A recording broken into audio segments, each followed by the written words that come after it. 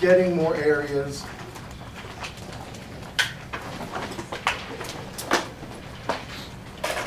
I need to show you two more types of areas. One is the weird boundaries one, which is what I actually was problem number 7 of last night's homework. But I'm going to give you another example of it and just make sure visually that you see what's going on and see what your options are. Then I'm going to talk about integrals where they give me non-functions, where instead of y equals x squared plus 2, they give you x equals y squared minus 5, you know? So it's not a function, it's a sideways parabola. And I'm going to teach you how to get integrals in the y direction. That is, you're going to be adding up horizontal rectangles instead of vertical rectangles. Oh, I guess we're starting. Have you clicked it? Oh, okay, thanks. Fatima's such a good camera lady. And then we're going to learn Cavalieri's theorem, which is just a conceptual idea of how I can justify getting volumes of solids by slicing the solids into lots of little wafers. Like here, the solid of this thing that I have in my hand is actually just a bunch of triangles that I'm going to slice up and then add up the areas of these triangles. Or this solid here, you know, this solid is actually just a bunch of little squares that I can slice up and get the volumes of the little wafers, square wafers, and thus I get this total volume. And the same with this, these are square wafers.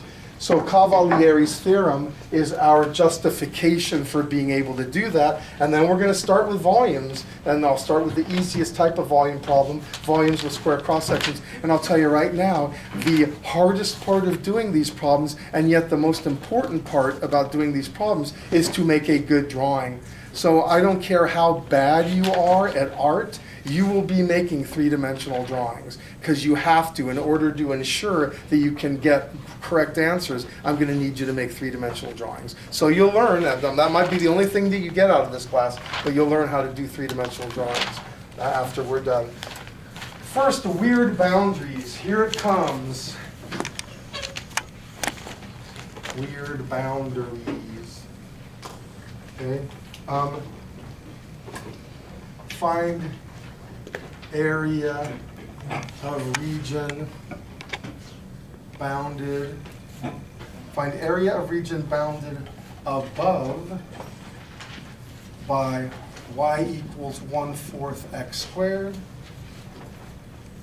and below by y equals x minus 1 and the x-axis. Well, what do you suppose I'm going to ask you to do first? Yeah, please draw this. Yeah, graph it. So please do that now. And I'm going to do it myself. And you know, just do a table of values. There's nothing tricky about this. Just plug in 0, plug in 1, plug in 2. Just do a table of values.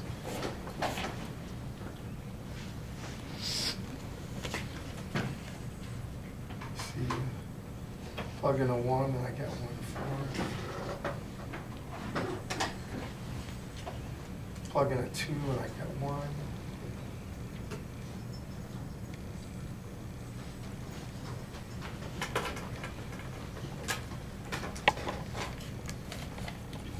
So there's my parabola.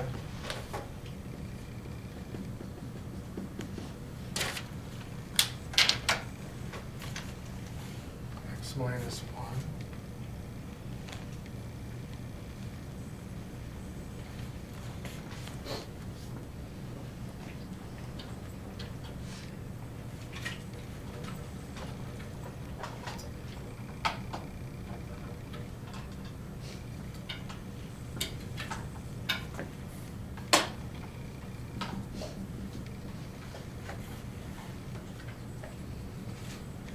So after you've drawn it, 2 comma 1, why did I miss with my parabola?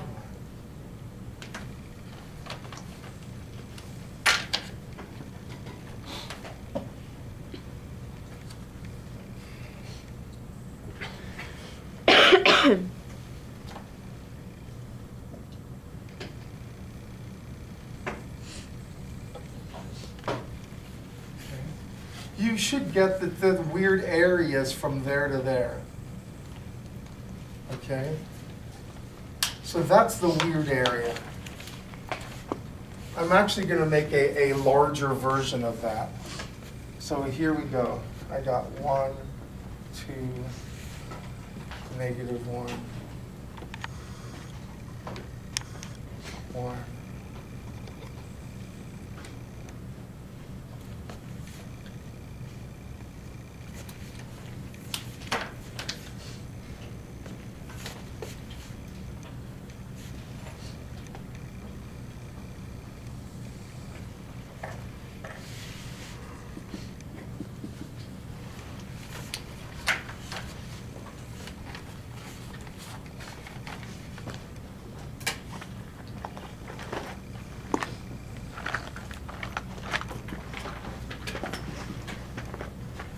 Okay, so are you okay that this is the area we want to get?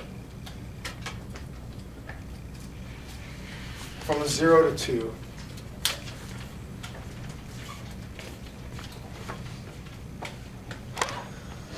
I'm going to give you 1 minute. Go ahead and please write down how you're going to get that area.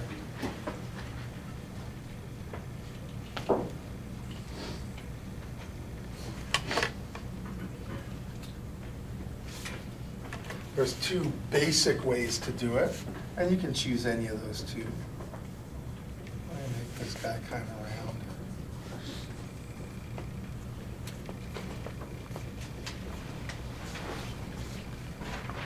And you don't even have to calculate it. Just write down the integrals.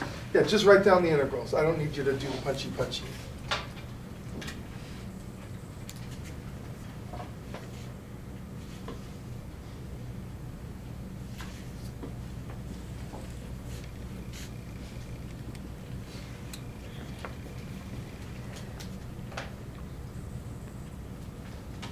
All right, time's up.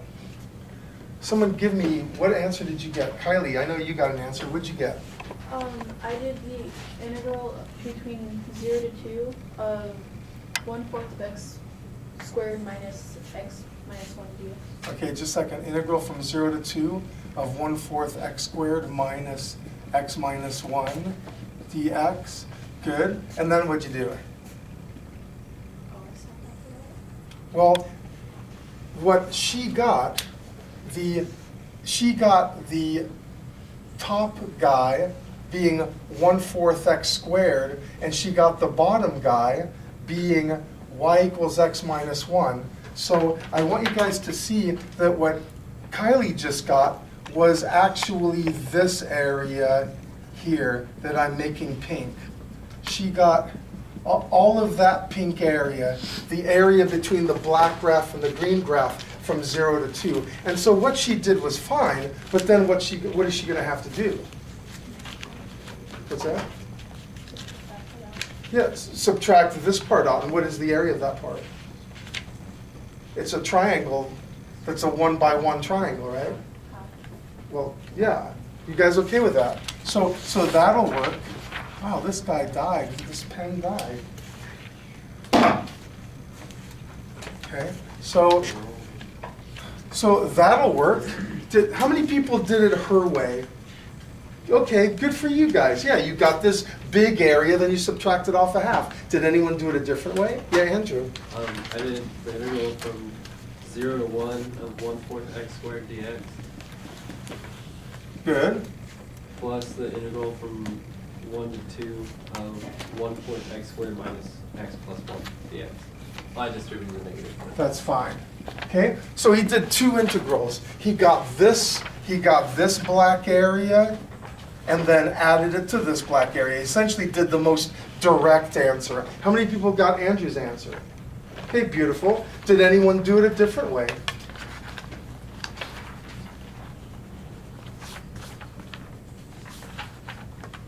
Well, hey, did anyone do the integral of y equals 1/4 x squared from 0 to 2? Oh, and then subtract by 20. Yeah. You essentially, you get that entire area, and then you subtract off a half. So this would be the integral from 0 to 2 of 1/4 x squared dx, and then minus a half.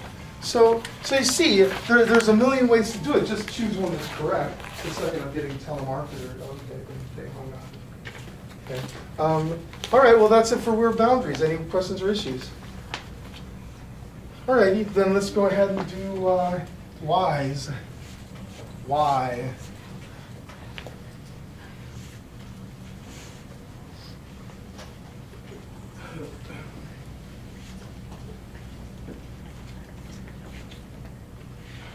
Okay.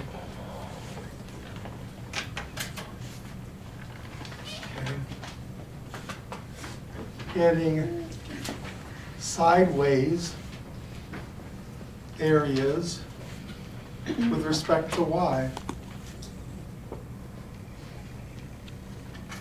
Okay?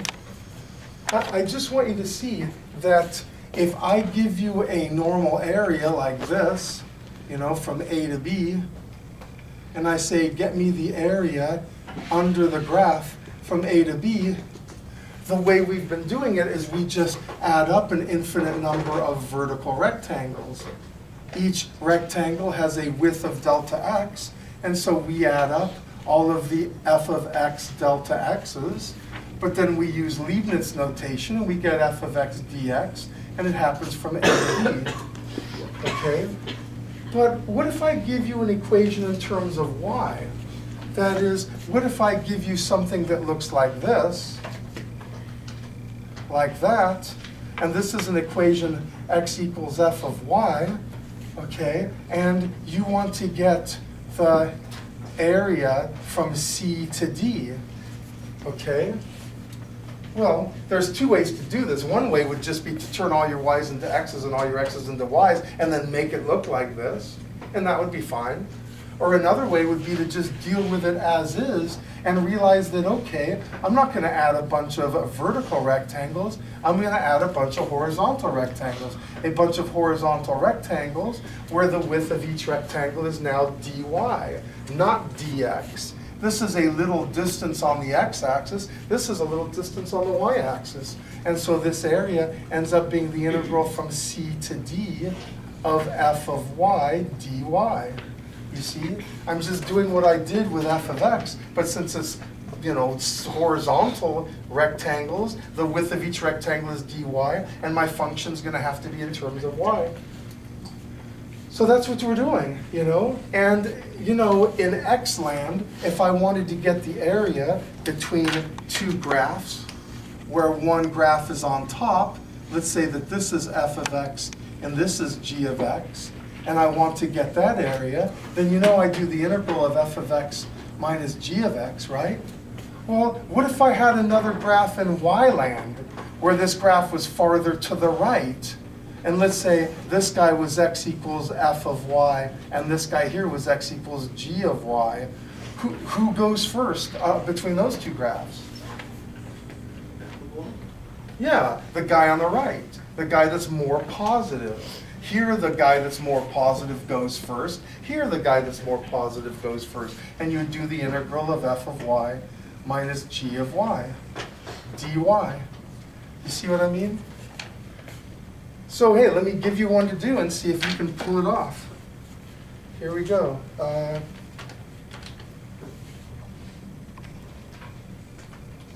Find area bounded by x equals y squared minus 4 and x equals 1/2 y. Well, go ahead and step one, of course, is to graph it. Let's go ahead and graph that thing. And the easiest way is just make a table of values. Just now, instead of plugging in x's, you're going to have to plug in y's. Let y be 0, let y be 1, let y be 2. And figure out what your x's are.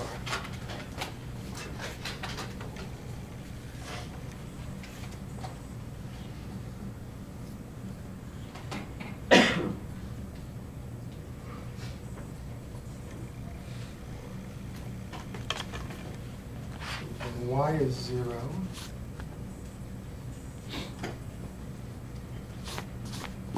And y is, x is negative 4. when y is 1, x is negative 3. When y is 2,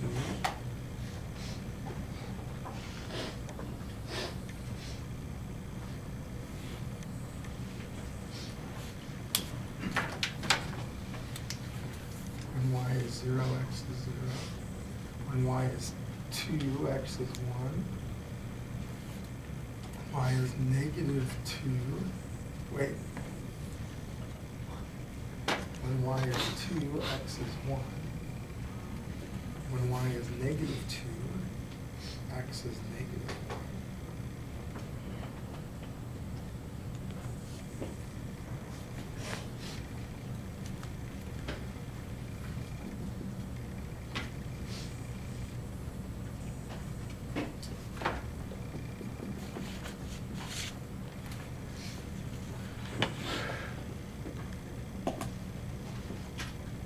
So I graphed them. I didn't do that great of a job of graphing, but you know, it's good enough. You got a sideways parabola and you've got a line. Tell me, what do I do next? Oh, is there a rally today? There's no rally today, is there? I don't think so. Good. I mean, that would suck for me. So now what do I have to do? I want to get this area. Well, what do I have to find now?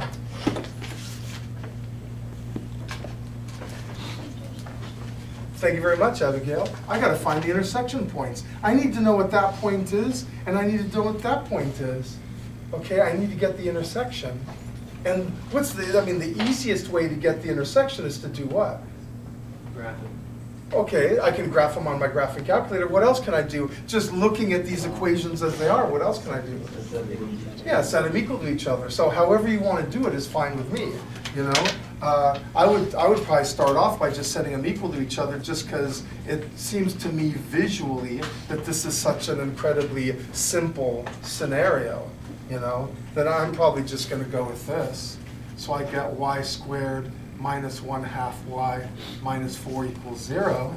And so at this point I would do Pythagorean theorem. I mean, I don't know, why not?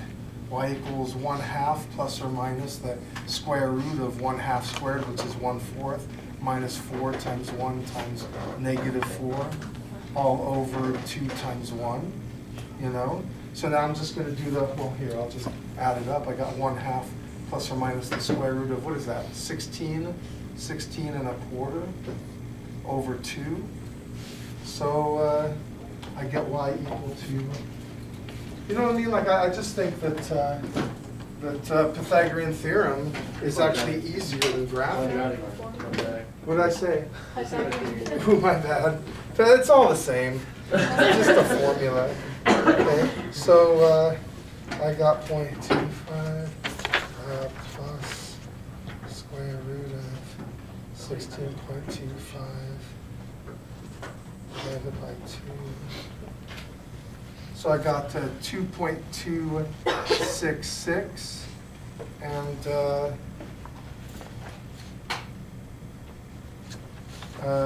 negative 1.766. You guys okay with that? Those are my y values, right? This is the y value, 2.266. And this is the x, the y value here, negative 1.766. So that's what I'm going to have to integrate from.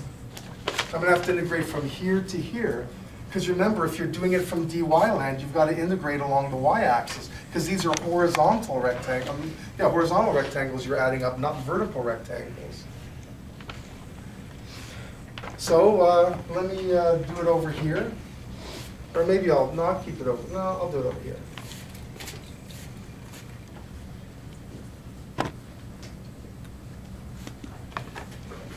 All right. So I'm going to integrate. This area is going to be the integral from negative 1.766 to positive 2.266. Okay? And who goes first? X equals x squared minus 4 or x equals 1/2 y? Yeah, 1/2 y, because he's on top, but he's really farther to the right. So it'll be 1/2 y minus y squared minus 4. And then I want to tell you again, all your integrals for chapter 7 you'll be doing on your calculator. I don't want you to have to take any antiderivatives in chapter 7. So you're just going to do the punchy on your calculator. Now, not unfortunately, but what are you going to probably do? Are these going to be y's when you do the punchy on the calculator? No, you just make them x's because it doesn't matter. X's, y's, or z's, it doesn't matter. It's all the same.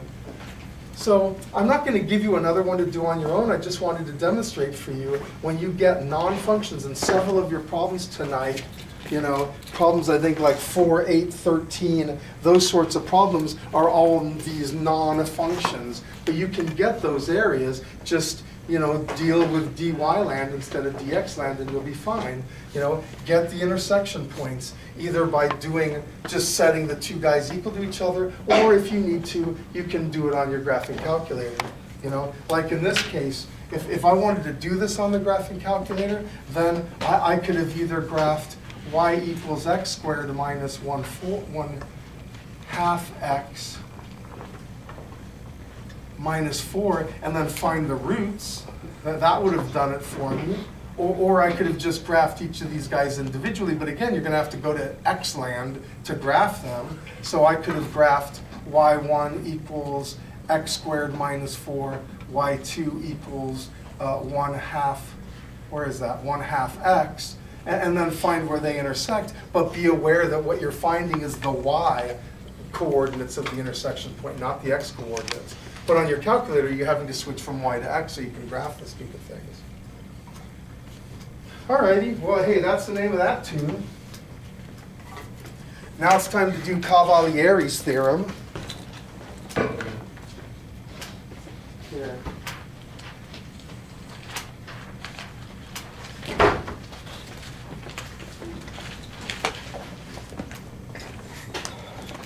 Here comes Cavalieri's theorem. Here, I'll get in that camera. This is a cylinder, correct? You guys okay with that? It's a cylinder. Yeah. And so the volume of the cylinder is given by the formula pi r squared h. Alrighty? But you'll notice the cylinder actually consists of a whole bunch of little discs. Okay? And you put them all on top of each other and you've got your cylinder. Go ahead and pretend this is solid, I guess. But it consists of a bunch of little discs. So my question to you is this. What if my cylinder looked like this? Okay? Is this volume going to be any different than the volume if it was just like that? No. Why not? Why isn't this volume any different? Is this the same amount of discs? Yeah, what are you going to say, Daniel? I was going to say it still has the same dimensions as it had before. Yeah, it still consists of the same discs. How these discs happen to be oriented is kind of irrelevant. It still consists of these solid discs. And so however this guy is configured, I still get the same volume than if it's like this. In fact, any solid, if I want the volume, all I have to do is just add up the volumes of all the little discs or all the little wafers, and that'll get me the total volume. And that's essentially what Cavalieri's theorem says. I mean, I could go into it much more, but that's enough. I just want you to be aware that the volume of any solid is going to be equal to the volume of the sum of all the little discs or wafers or whatevers that make up that volume. Alrighty. So we've got 3 minutes left. I wonder if I want to try to do volumes with square cross sections. I don't think I am. Let's stop here. So on tonight's homework, please do not do this problem. And we'll just start on it Monday. So you just got lots more area problems. Any questions or issues? Well then, have a happy Christmas. Wait, it's not Christmas, is it? Not until final. Not until final. So have a happy weekend.